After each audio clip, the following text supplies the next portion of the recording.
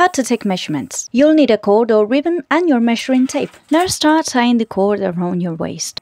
Keep it on for the whole process, it's a reference. Wiggle around so it sits at your natural waist and make sure it's not too tight. Keep your posture straight and relaxed. Let's start off around your waist. Take your contour right on top of your reference cord.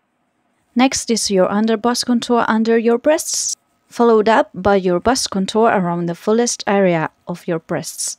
Ensure all contours are taken with your tape as parallel to the floor as possible. The thorax contour is very interesting for jackets and other tailored garments. It's taken under your armpits, above the bust contour line. Down to the hips, find your iliac crests, the upper hip bones on the sides, and measure around those for the upper hip contour. Full hip contour is taken at the fullest area around hips and glutes.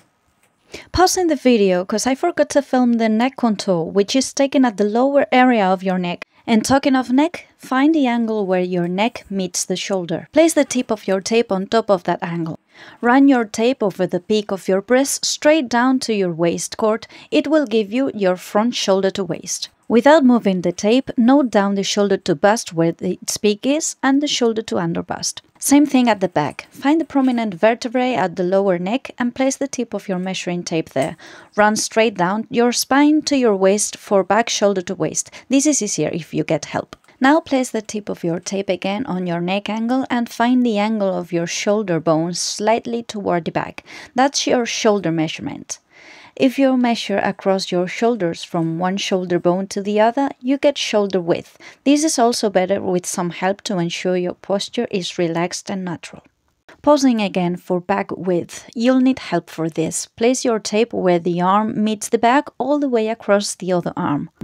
You might also need help for these two next ones. I'm going to use the assistance of some Zello tape to stick the tip of my measuring tape on that shoulder bone so I can get my side measured. Pausing one more time to correct the placement of the tape as it should be a bit more at the top. Now to get your armhole measurement, you can use a flat straight item like a notebook or folder. Or you can just see where your armpit starts at the bottom. Make sure your posture is relaxed as the tape runs down to your waist to get your side waist. Moving the tape a bit to the side, still at the top of your shoulder, to start with arm measurements. Find your wrist bone and run the tape all along your slightly bent arm for arm length. Don't move your tape so you also note down your elbow.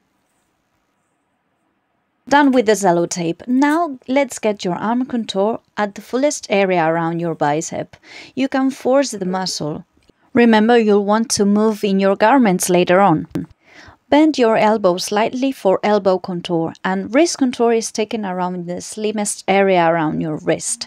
Extra points if you get your knuckles contour and top hand length from wrist to middle finger knuckle. These two measurements would only be needed for gloves or very long sleeves.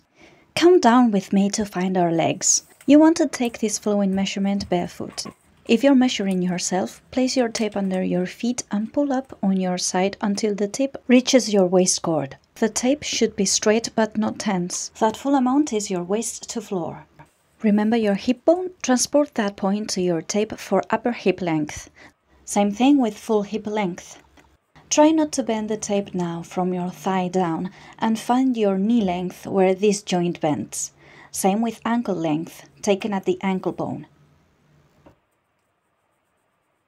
Leg contours are easy. Measure around the fullest area of your thigh to get the thigh contour. The contour of the knee works the same as the elbows. Kneel on one leg to get a bent knee. Calf contour is taken also at the fullest area, this time of the lower leg, and ankle contour is taken at the slimmest over your ankle bone. Now for a fun set of measurements. Run your tape in between your legs. Tighten up and place the tip on your center front at the waist cord. Your full crotch measurement is taken where the tape meets the waist at the back. Don't move the tape to get the crotch length from front waist to pubic bone. And these last ones are only necessary if you're having headpieces or hats made, starting with the head contour at the fullest area of your head. Diadem is measured across the crown of the head from one ear to the other, and measure from the middle of diadem to hairline to get hairline length. And with this, I could make you pretty much anything.